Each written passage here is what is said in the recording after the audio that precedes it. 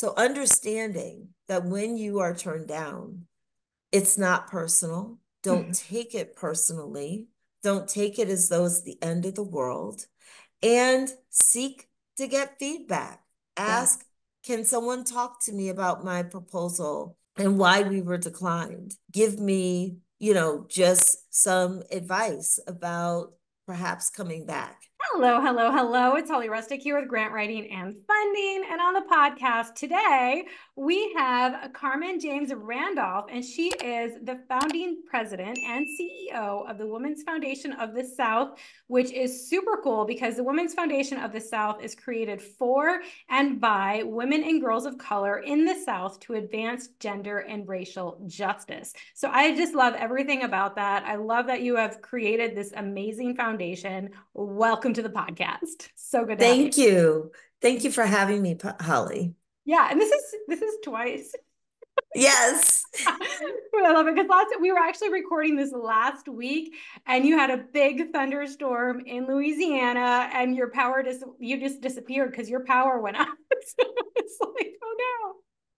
So we're rescheduled today, and you're like, yeah, we just had a thunderstorm roll through. So we're gonna see how this goes. Yes, Awesome. we So, are. and Fingers crossed. Are you in New Orleans or where in Louisiana are you? I'm in New Orleans. Okay, okay. All right, very cool. I've never been there. I've always wanted to. It's on my bucket list for Oh, sure. you must come. You must Yeah. come. Yeah, I've heard so many great things about it. So I definitely would love to go there.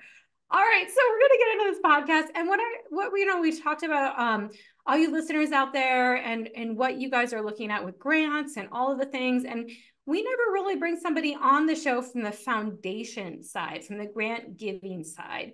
And I love that you're on this podcast today to talk about that and all of your years of experience in foundation giving. So yeah, I'm just going to open up the floor to you. Like, how did you get involved in this space?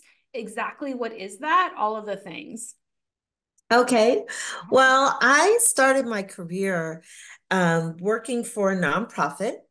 And I worked for a nonprofit that served as a grant maker, actually, but also did programs, but it re-granted dollars from the NEH. So it re-granted federal dollars. I started my career working for a humanities council. And my role in that organization focused on the programmatic work. So I had to raise money for the programs that I was doing, and I had to learn how to raise money.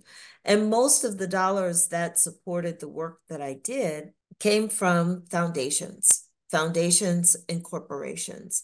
So learning how to raise dollars, learning what it meant to build programs and scale back and make adjustments and also apply for opportunities that might mean the opportunity to change or tweak what you're doing, all that stuff. I had that experience and developed in my career, starting as someone who was first doing the programmatic work, raising money to support the programs, and then went into leadership in that organization and then learned how to do everything from organizational budgeting, working with the board, so on and so forth. And that work led me to, when I was thinking of making a career change, I actually had an informational interview with a program officer who had supported my work from a foundation. And she asked me, why not consider philanthropy? And so I had the honor and the opportunity to move to a foundation that had supported my work when I worked in the nonprofit sector. And what was unique about that opportunity was I and the other program officers had all come out of the nonprofit space. Mm. And each of us had the opportunity in one way or another to lead a nonprofit. And that was important because part of the ethos of the foundation was that we were to be partners. We were to be lifelong learners and listeners to community and be responsive to them from the vantage point of understanding what it takes to build a nonprofit. as nonprofits go through incredible life cycles, from perhaps being all volunteer driven to having one staff person to building a team to securing benefits to growing its board to preparing for a leadership transition and succession planning, all the things that nonprofits go through. I would say collectively, the program officers and my colleagues at the Meyer Foundation had experienced firsthand, which made us unique in one sense, I think. And then another, it was actually in my job description that I had the responsibility to be a leader locally and also nationally. Mm. So that was my first foray into working for a private foundation. I was there for some time and went from there to lead a community foundation as a vice president of programs. And working for a private foundation, working for a community foundation, understanding how those different tools of philanthropy are applied, and also understanding how that work differs and changes when you are in a position to support multiple donors Mhm. and the will of multiple donors, which is the case of a community foundation versus at a private foundation, you have an endowment and you are grant making according to what the priorities are of that institution versus individual donors who might have donor advised funds or special funds that you are seeking to adhere and also shepherd the interest of donors. So I've had several different experiences I love along the that. way. Yeah, and I love that even from the concept of the philanthropy organization, the foundation that you first transitioned into as a foundation, and they only brought on, like you mentioned, leadership and people from nonprofits. And I think that's so important to Mhm, hear the voices and understand what are the struggles in mhm, applying for grants too, and then be able to understand the opposite side of how to give it out, because I think there's both on both sides. Sometimes nonprofits are like, "Ooh, this is so frustrating to even apply to foundation grants, or we're not hearing back," that sort of thing. But on the opposite side, sometimes we're not hearing from the foundation, like, we don't have the capacity to review 300 grants all at once that just came in the door or whatever, and all of the things that go with that. Like, we do have to have vetting processes. We do have to stick to our priority. We do have to have a way of scoring to make it objective. Like, there are different things that we don't mhm. hear about on either side. So pulling in those resources that have at least one view, I think, is very beneficial to the other side. But being in that on the side of the foundation, then what are some common things that you addressed with foundation giving, especially with the knowledge of people being from nonprofits working now in a foundation? Like, were there any changes in how you gave out funding, how you recruited, how you advertise, like all the things, right? Just because of that knowledge. Well, I would say the first big takeaway was that when I was at the Meyer Foundation, we prioritized general operating support, and we Nice. viewed general operating support as capacity and Mhm. capacity building support. So in terms of having a foundation that's providing general operating support, and another thing that was very unique at the time, or just interesting about the foundation, we had a management assistance program Mhm. that basically had organizational development professionals, people who specialized in OD, working for the foundation and doing a specific kind of grant making that was targeted to help build the capacity of nonprofits. So there was a time we would do joint site visits and we talked to nonprofits, and we discussed as a team, if we're giving operating support, what are the kinds of things that we would like to know or that we would need to know, or be in discussion with nonprofits about how to truly strengthen their capacity with this grant. So a site visit with me might look a little different. I would ask about your board and talk about your board of directors and how involved they were in fundraising, if they were involved at all, and if they gave to the organization, and how the board supported you as an executive director or your team in your fundraising efforts. It would look like talking about your ability to provide benefits to your staff. Mm-hmm. It would look like having conversations about your financial policies and procedures. Did you have written and documented financial policies and procedures that guided the organization? Um, and so just a host of questions that really address the infrastructure of the organization, and not just to be nitpicky and ask those questions, but then where there were gaps or where people said, well, I don't know where to find this kind of information, or I don't know where to start. Then to be a resource and to say, perhaps you could consider this, or there is a resource available if you need help with developing XYZ, or if you're considering leadership transition, if you're planning for your next chapter. Have you had this discussion with your board? What are the thoughts around succession planning? Is there someone within your organization you could be grooming for this role? Or what's the board's thoughts on who should follow you? So it was a very different line of questioning. It wasn't just simply, tell me about your programs, tell me about your metrics. Have you achieved XYZ? What's your theory of change? Blah, blah, blah, blah. It wasn't just those kinds of questions, but really, how are you building this organization to be sustainable? And how are you building this organization to last through the natural kinds of changes that nonprofits go through? So I would say that vantage point was something definitely that over my tenure at the Meyer Foundation, working alongside program officers who, when I joined the foundation, they were more seasoned than I was in the field.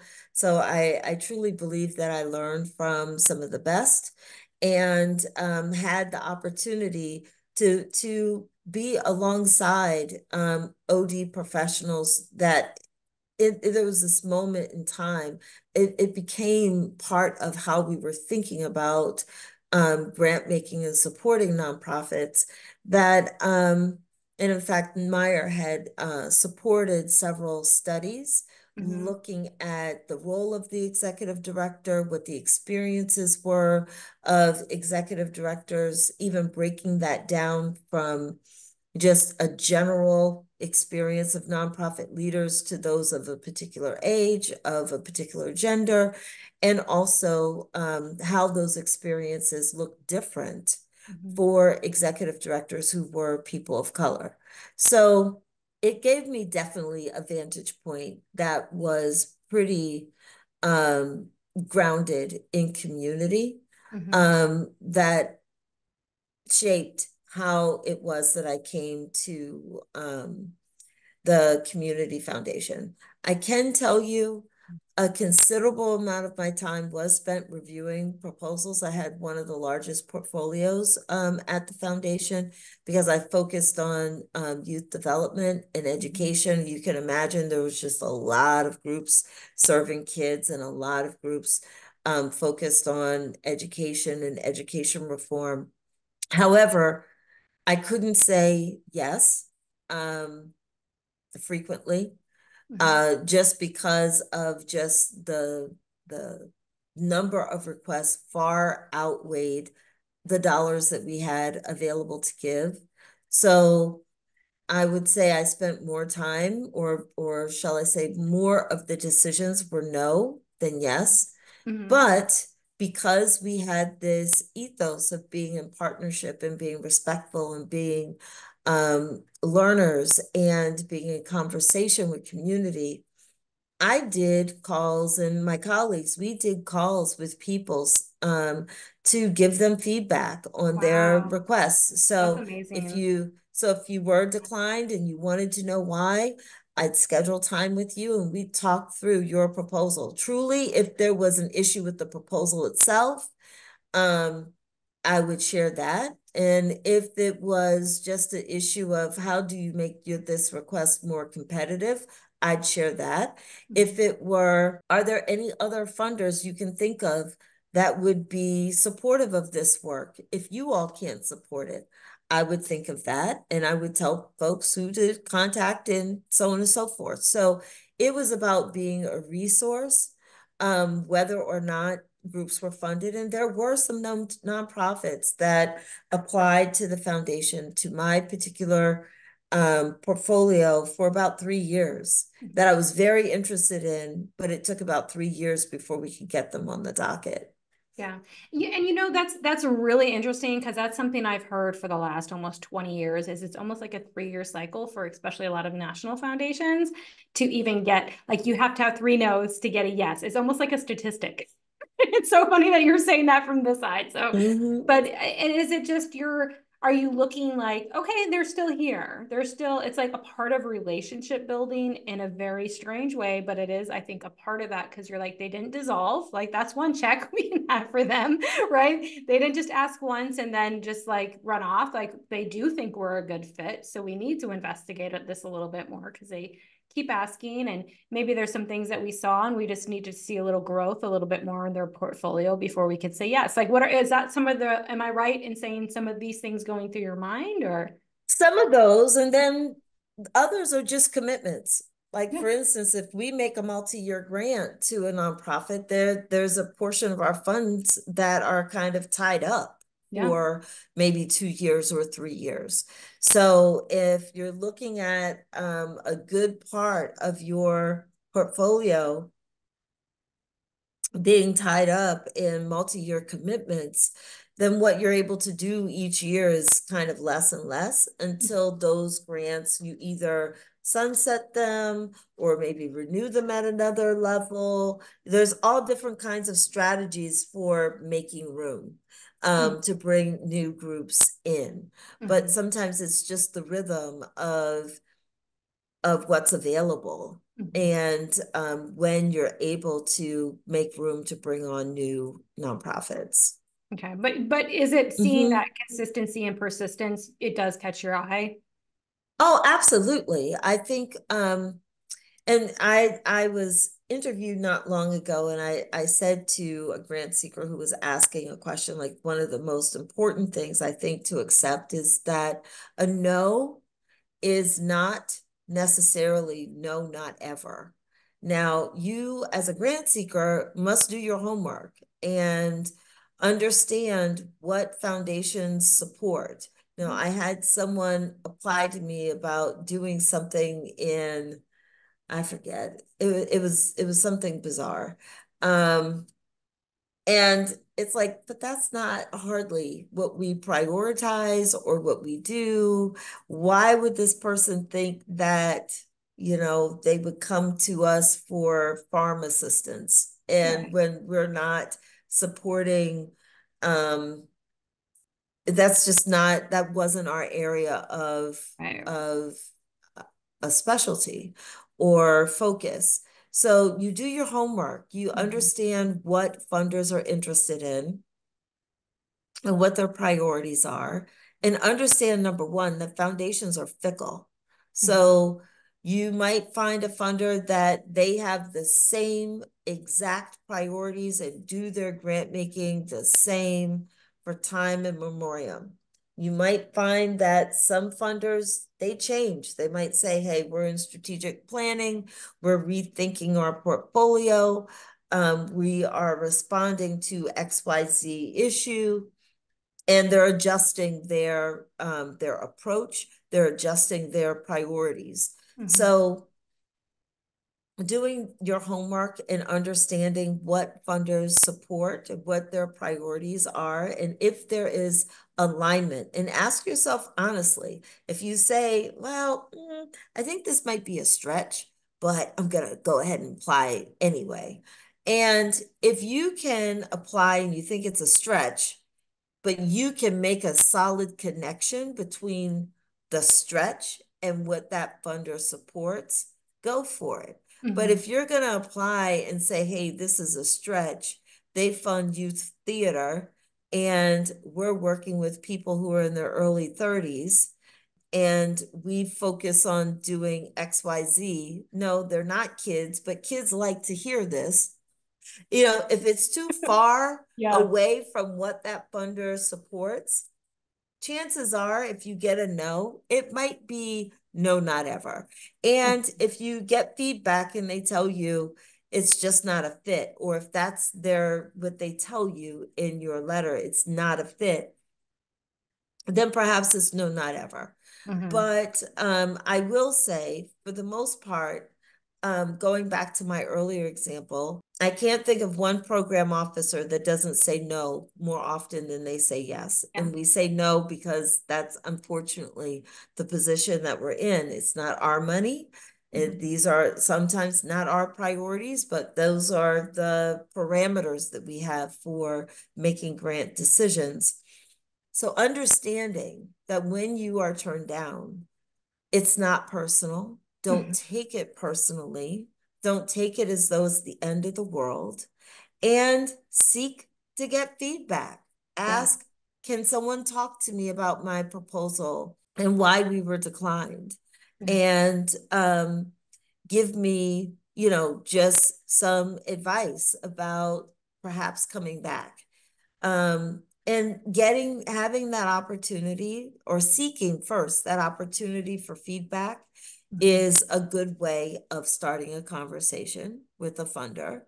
Mm-hmm. Because you might be doing something, or you might be working in a way that, you can talk through, but yet your proposal, it's hard to glean Yeah. that from the written word. You have the opportunity to show and talk about your work in a way that a proposal can't quite go that far. Mm-hmm. So I always recommend people try to get feedback as to why they were declined, and then use that feedback to apply again, Mm-hmm. and go back.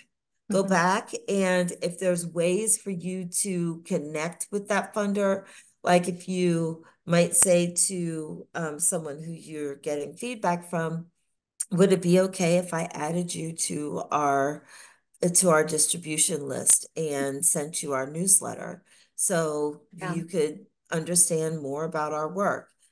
Somebody might say no, don't do that. I get enough junk mail. But some people might say, sure, go ahead, add me to this. Or say, I don't know if you're on Instagram or Twitter, but we have a very active social media presence. I encourage you to follow us on social media. Mm-hmm. So it doesn't hurt to say those things to someone. If you get a live person and you get the opportunity to receive feedback, try to find a way of connecting them. Yeah. I love that so much. And we always encourage that too. Reach out, get your feedback, all of the things, like, because it's so important. And not everybody does that. Like, very few people do that. Right. Mm-hmm. So what we do see though is sometimes people do try to reach out, and you're so great. And, you're giving meetings with them, feedback. Unfortunately, a lot of foundations just do not do that. And it might be because they don't have capacity, but sometimes it's just crickets. And it can be very frustrating, from the nonprofit side of like, I'm Oh, not even absolutely. getting feedback. Do you have any recommendations for that? It's hard. It's hard. I'm not going to say that this is a easy walk, Mm-hmm. and that it's easy to do. And especially when you're not getting any feedback. Certainly, I've been in that position as well as a grant seeker. Yeah. Um, and it's tough. And I would just say my biggest point of suggestion is don't give up, Mm-hmm. and don't let one funder detract you from continuing to do your research, continuing to get proposals in. Some people say, oh, well, should I have a board member reach out to someone on their board or someone with who knows the CEO and da da da. Often those kinds of things don't work well. Sometimes it can backfire. Mm-hmm. And trust me, you don't want to be the grantee that a program officer made the grant begrudgingly. If you had gone through regular channels, qualified for a larger grant, you might get a smaller grant. Mm-hmm. Whereas you might have been in position to be a regular grantee, it might have been a one-time thing. You just don't want to be in that position. Okay, that's an Um, interesting take. Yeah, I haven't really mhm, heard it that way, but I can see where that could go that way for sure. mhm. Yeah, Or trust me, there are times that each of us have been told to take meetings with certain people because of certain relationships. And it's, I mean, I've been in that predicament where people have taken a meeting with me because it was suggested that they meet with me. And sometimes you're not received very warmly yeah, in those circumstances. So yeah. it I could could see be that. that you receive a warm reception, like, oh my gosh, so and so has told me such great things about you. Or it could be, so let's talk about what you're doing with very Totally little different. interest in, Right. in doing, and someone's going through the motions with you. Mm-hmm. So I will Mm-hmm. say that the reality is this is tough. Yeah. It's Yeah. just, it's tough. Relationships do matter. And where there are relationships, I would say carefully pursue those relationships. Just handle it gingerly. But where you have opportunity to build relationships on your own, that comes from connecting people in some way to your work. Right. And speaking of that, like at first, I just want to say I love that you just demystified a lot of saying, hey, I give out more no's than yeses. Like this is a part of it. It's not personal. I know a lot of our freelance grant writers out there and the nonprofits, they submit one time, they get a no, they feel like they've got a sucker punch to the stomach and they're a terrible grant writer then. And I'm like, that's not it. Like there are so many other variables that go into this. And a no isn't always a no. I've had no's come back and give me $2.5 million a few months later saying, hey, we were able to wrestle up some funding. You scored really well. It just didn't go into the first round, right? Like that's just the reality, or we needed to get more money. Like I've had that happen a lot, like not a lot, but I've had it Absolutely. happen enough where it's like, it's a thing. So for sure. And yeah, we can't, no's are a part of the strategy is what I always say as well, as no's are part of the strategy. But identifying really good fit foundations and funding sources and saying, hey, their priorities really align with ours, like that's where you spend time. And that's where it does take more time doing the grant prospecting. Like we don't want to send out the same 2-page LOI to 100 different foundations. Like that's no, you're going to get no's up and down. Yes. But speaking of that, like building relationships off funding cycle, like that's another thing we encourage as well. From your perspective, does that work well? Because if we're just submitting every time a funding cycle is open, like that's a great channel to go with. It is a way to build a relationship. But when you're not having a funding cycle open, we can also say, hey, I'm working on this grant. I see this funding cycle is going to open up maybe in 6 months. And this is a project we're thinking of submitting. Is it a good fit? Can you just give me some feedback? Like, is that a great conversation for nonprofits to call up those project officers and talk about off funding cycles? I would say yes.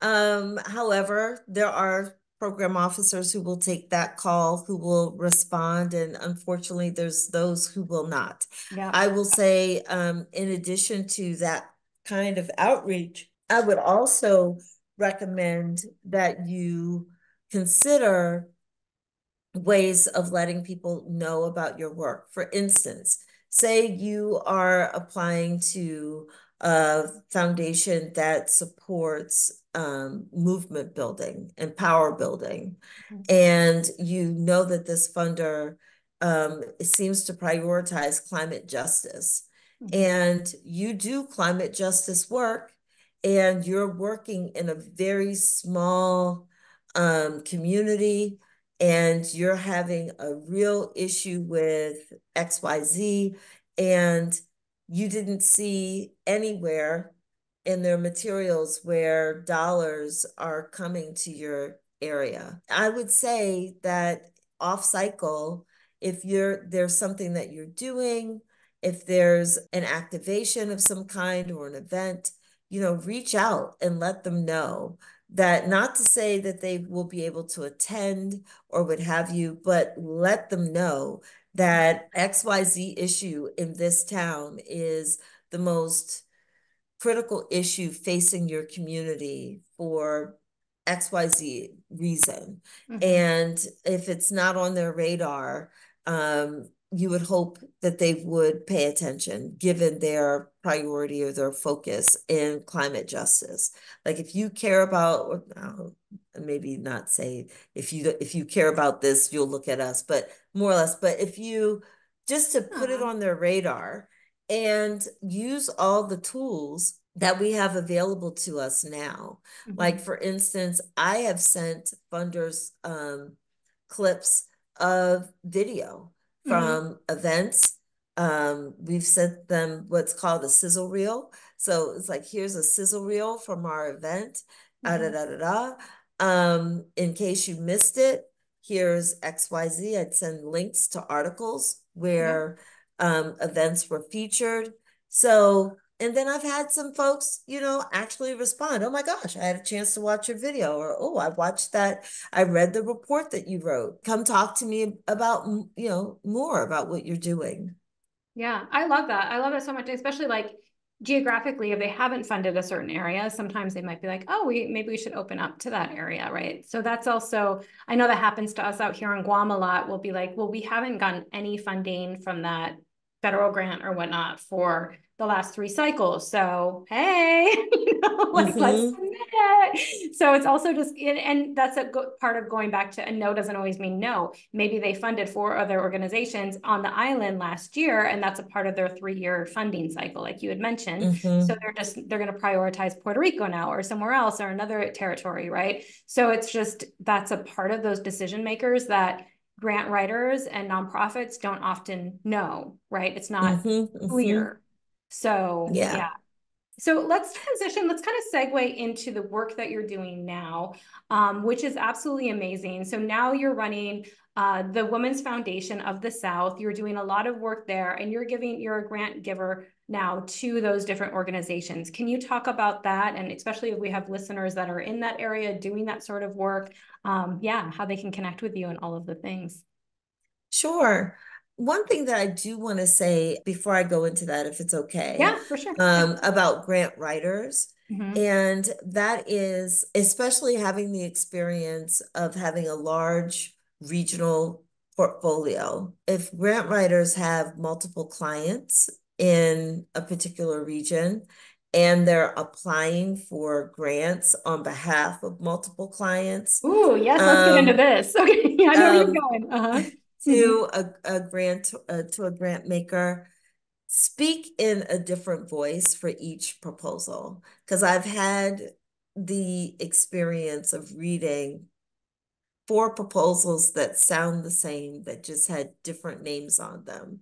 Ooh, And I know that it's tough to yeah. do that, but it's so important that you understand the story of the nonprofit, Mm-hmm. that the passion for doing the work that you're doing and their unique approach is captured Mm-hmm. in how you are writing about the work and telling the story of their work. But I would just offer that. Even when I was at the community foundation, we had an instance where we had one particular grant writer that was submitting to our discretionary grant program Mm-hmm. for about 6 different nonprofits.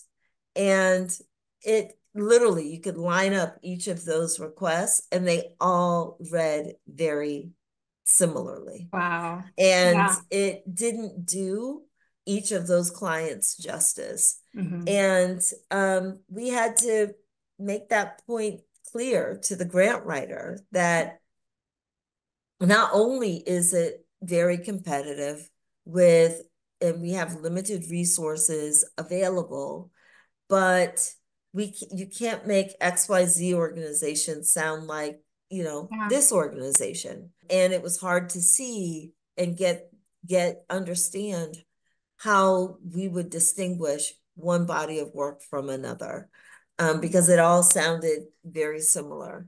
I could So I I could just see say how that that. could happen. Yeah, especially if they're kind of using boilerplates for them and they're, so also you might see like the first three paragraphs are exactly the same, right? If it's something about your foundation, how they're writing it. So you probably like, oh, spot that right out.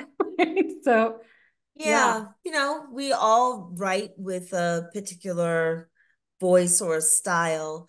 And I would just say to take a moment to immerse yourself in the organization's communications so that you're speaking with their voice about the work from their perspective and what they care about. I just offer that. So, Okay. in creating a foundation, which I had no idea of how to create a foundation. And I certainly didn't do this by myself. I've worked with other women who are Black, who are brown, Native, trans, Muslim, white, and I would say allies as well, to create the Women's Foundation of the South, to develop our mission, our vision, our values, and to develop the way in which we hold very dear to our hearts, how we approach this work. So, a lot of what we've been talking about has been factored into how we approach building relationships in community, how we approach grant making and learning different communities, and how we have developed the values of the organization, both internally as well as externally. Hmm. I love that. Yeah, and it's so good that you've like set this up exactly with what your mission and what your priority of funding is going to be as well and is. So that's so good. So for organizations then that are looking for grant funding, like what are some of, we talked about like your cause areas, but are these like what is your way of giving out funds? So there's nonprofits out there that are interested, they're hearing this, they're like, oh yes, we fit in that. Maybe they have a gender and racial justice issue or a gender issue, right? A racial issue in the South. And they have that type of nonprofit. Like, what are ways, like, would you say, hey, reach out to us? This is how we do funding. Like, you've integrated some of what you said as far as being close to the community and taking those lessons from the foundation you were at as well. But yeah, can you give a little bit more tangible? Sure, sure. Well, I think it's important to note, one, we are building this foundation as we are flying it. And that is how we're able to set our own priorities and do this work according to how we feel as a collective, women and girls of color in the South should be and need to be supported. Mm-hmm. So that's the benefit of not having been started with a large gift from a donor, whether that person was dead or alive, and basically developing our programmatic work and our grant making focus based on their priorities and their Right. vision of what their legacy would be. And Mm-hmm. it's just important to understand that most foundations are looking to support the legacy of whether it is, Mr. Kellogg, or whether it is a donor who, or a family Yeah. that has shaped the foundation. Mm-hmm. So this is different in that we're building it. So it is truly the collective gifts of individuals. It's the collective gifts of institutional partners, whether they be foundations and corporations that have built the foundation. So we're Mm-hmm. in our third year of operating. And just being in our third year, we've raised more than $6 million to Mm. support this work in the last 3 years. And we have committed more than $1 million of that for grant making and re-granting, as well as our programmatic work. Mm-hmm. So with that in mind, if you consider this first 3 years being our R&D phase, our research and development phase, we're learning from community, and at the same time, we're trying to pour into community and resource nonprofits that support women and girls of color in the South. So we are supporting leadership as well as learning from them at the same time as we raise money. So this is our approach. We'll see if it works, but this is how we are going about this work. Mm-hmm. And in terms of how we fund right now, it is invitation only. So Mm-hmm. I would say pay attention to that. If funders Yeah. say, it's invitation only versus over the transom. Mm-hmm. And it doesn't mean that we don't want to know about your work or know about who you are, what you're doing. Certainly reach out, let us know about your work. There are a couple things that we do. Even though we've only have done grant making thus far in 4 states, Louisiana, Mississippi, Texas, and Georgia. Our plan is to expand state by state to our entire 13-state footprint over the next 5 years.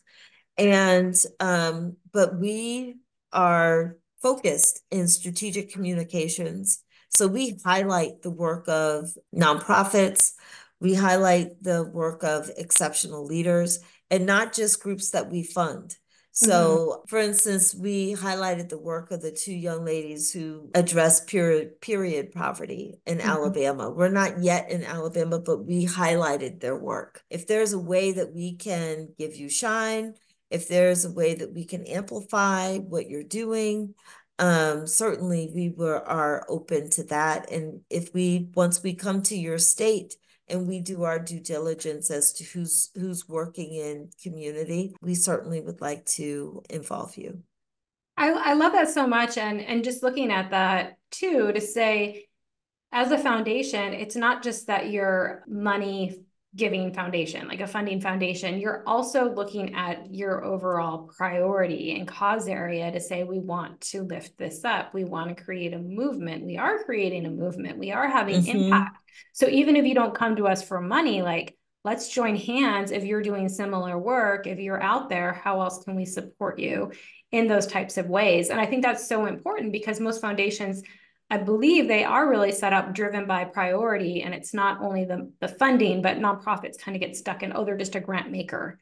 You're not just a grant maker, Mm-hmm. right? You're not. So I think No, that's no. important to know. And I love that you're doing that.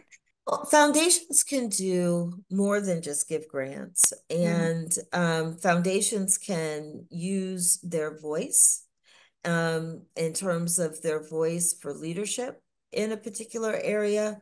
Foundations have convening power. And foundations also have strength and in terms of communications, more than just using their voice, but just in terms of their reach, helping to extend the reach of messages.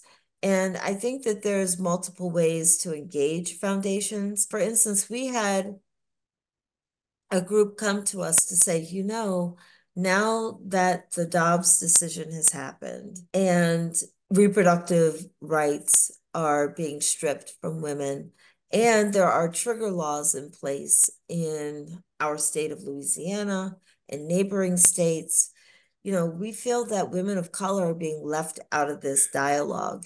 Mm-hmm. And some of the solutions that are being discussed will not work for our community. We're Yeah. not interested in being criminalized. No. That wouldn't work because of, just our history in this country. And there's a lot of fear around this. So can we come together as women of color and discuss this issue? Will you hold space for us? Yeah. So we held space for brown and black women. We had translators there, and unfortunately not enough because the poor translator who was there was wore out. We had so many, we needed more in the Yeah. room. But to hold space for that dialogue, for Mm-hmm. women to talk about these issues um, across, so to speak, racial lines, and just talk through what the issues were as they saw them in their community, and why reproductive justice for them wasn't, not that abortion wasn't a part of it, but that wasn't the centerpiece. For Right. many of them, it was about housing. Mm-hmm. It was about affordable and safe housing. It was about pay equity. They're like, if we have so many women who are dying in childbirth, Mm-hmm. can we address maternal mortality? Mm-hmm. Can we focus on that issue of having a safe and healthy birth, Right. or just even access to prenatal services? Mm-hmm. So Yep. holding space was a very powerful role for us to play. And that's what we did. We just provided the space, we provided the translation support, we provided food and the physical place for people to gather. And it was powerful. Mm. So I just say there's multiple ways to engage foundation partners. Yeah, that is so, so good. I'm so glad you're doing the work that you're doing. It is really important, especially in these days, right? Like there is conversation. There's so much that needs to be said about that. We've also had our work here on Guam with that as well, to talk about reproductive justice and how important it is.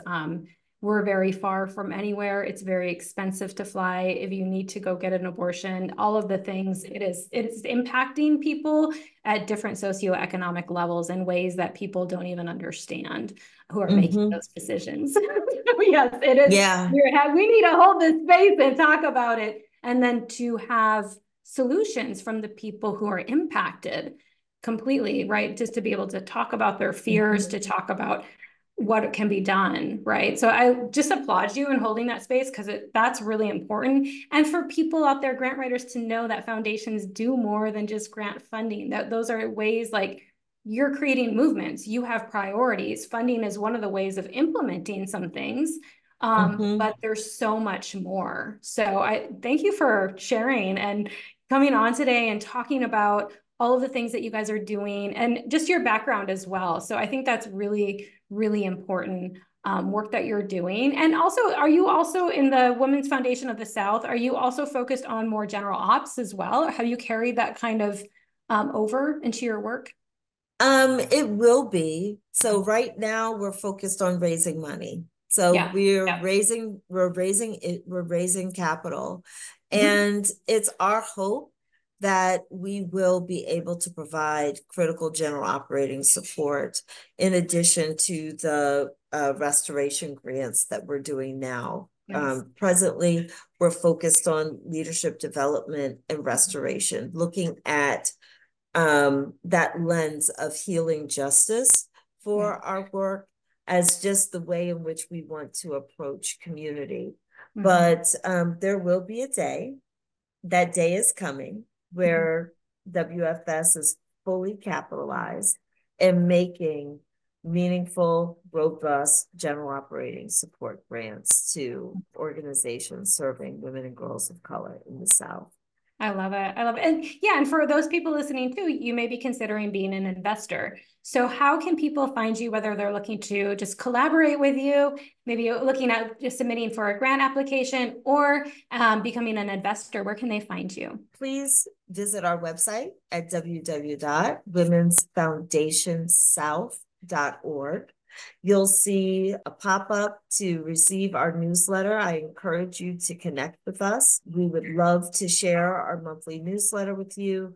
And also you can follow us on social. We're on Facebook, Twitter, Instagram. I love that so much. And we'll have all of the links in the show notes if you guys want to visit the show notes as well. But just for you guys listening, you might want to jump over there right now. So we wanted to make sure they have that URL. But thank you so much, Carmen, for coming on the Grant Writing and Funding podcast. This has been so good. Yes. So This has good. been awesome. Thank you, Holly, Yes. for Thank hosting us. Yes, Yes, and we'll be sure to have you back on too, because I want to hear what's happening a year from now with everything. So yeah, so definitely we'll have you back on. But thank you so much again for talking about all of your experience, and I know this is going to be so helpful for so many grant writers out there. So thank you so much. wonderful. Thank you. Thank you for having me.